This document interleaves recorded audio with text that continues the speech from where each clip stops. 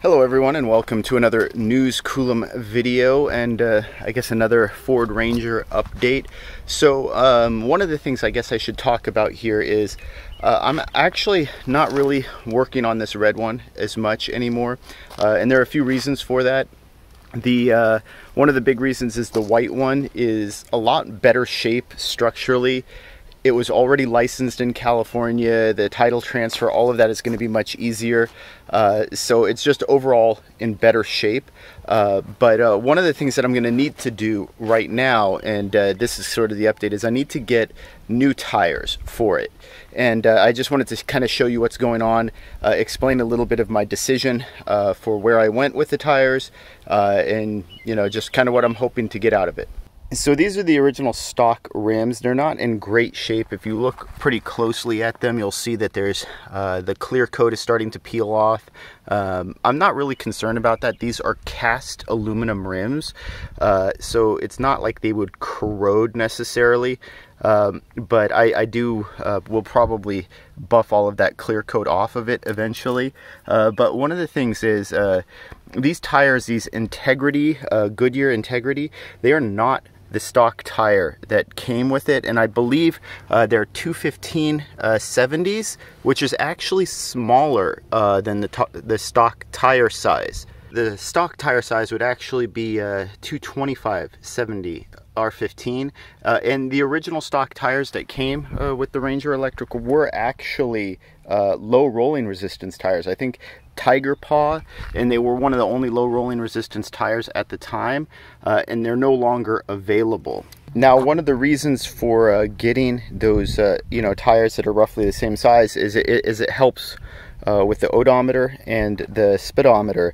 Now, I did end up getting new tires, and despite these, I think they were new when they were replaced, and they have a lot of tread left. I feel bad because it's kind of a waste, and you can kind of see the cracking here.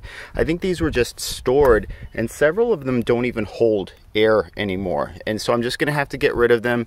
I'm trading them in. I did get a set, like I said, of stock tires, and the only ones in the 225 70 R15 that are actually rated as low rolling resistance, but your mileage can vary in terms of what's actually low rolling resistance. All right, and just to give you kind of an idea, one of the things with these Ford Rangers is you have a lot of diversity and options for tires, rim sizes, things like that. These were some of the ones that came on the red, and it looks like, I think these are kind of, thick, knobby off-roading tires that really are going to be kind of a waste on a two-wheel drive truck. But that being said, I mean, they look kind of cool and everything, but they will take a hit to your efficiency, or give a good wallop to your efficiency.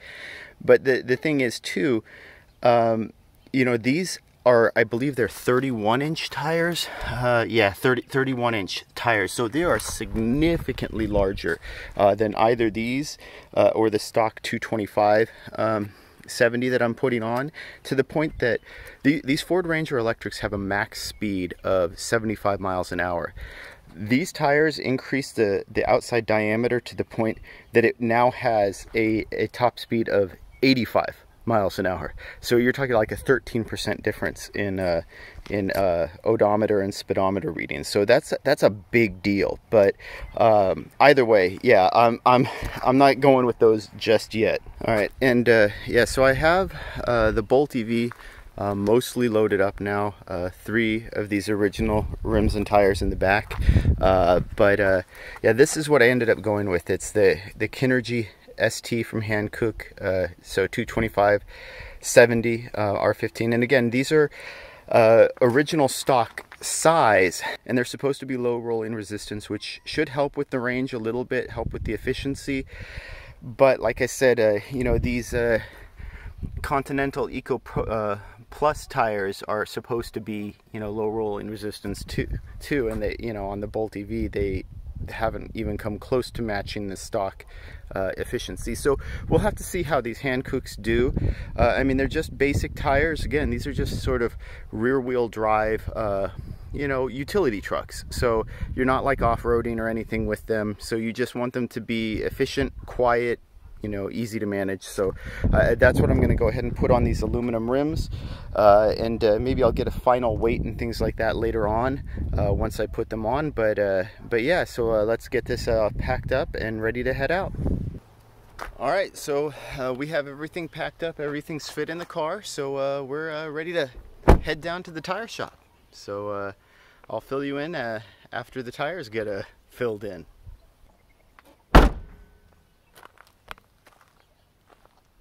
All right, well, for you it's just been a few moments, but for me it's actually been a few days. I've had a lot going on, but I wanted to just kind of close out with the tire update. So the tires are on the rims. They're all good, they're balanced, they're mounted, holding air just fine. I haven't put them on the truck yet, just because I'm still in the process of replacing the brakes.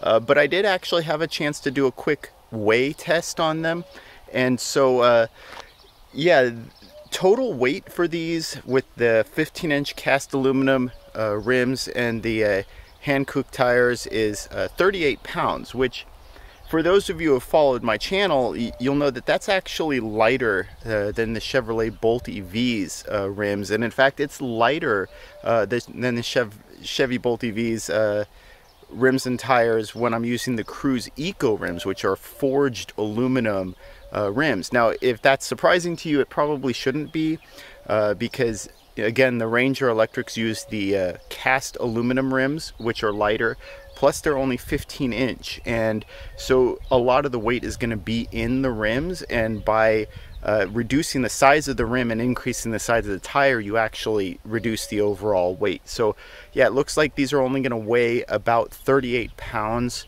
per corner for the rim and tire, which is really good. And then on top of that, you know, I decided to just, for the heck of it, do a comparison with the 31-inch tires, and those weighed nearly 30 pounds more per tire and rim. So yeah, that's a lot of weight savings and a lot of rolling resistance that you're saving on. So you know, with these electric vehicles, energy is at a premium, right? And you're already talking about a not very efficient platform, so having you know, 30 pounds cut off of each side of the vehicle, or each corner of the vehicle, is pretty good. So anyway, hopefully we can get these trucks up and running soon enough that I can actually do some testing with the tires themselves. But hey, that's one more thing on the checklist that's done. So anyway, I just wanted to provide this tire update for you, and if you have any questions, let me know. If you have any thoughts about the tires, the rims, the weights, things like that, let me know in the comments below. If you enjoyed this video, please like and subscribe. It really helps out the channel, and thank you for watching.